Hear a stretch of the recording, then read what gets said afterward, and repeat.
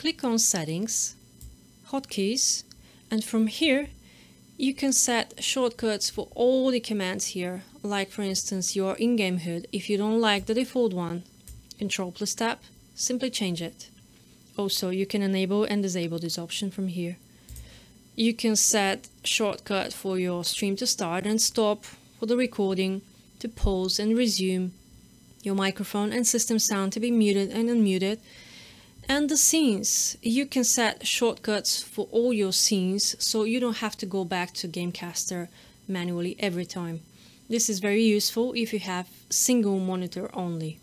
A little tip from me: I have set the home, insert, page up, page down buttons, and even some of my numpad keys, and then I label them with sticky notes so I don't get confused when I'm switching between scenes. But be careful not to select any key you're using for your gaming, because you're gonna mess up your stream really bad.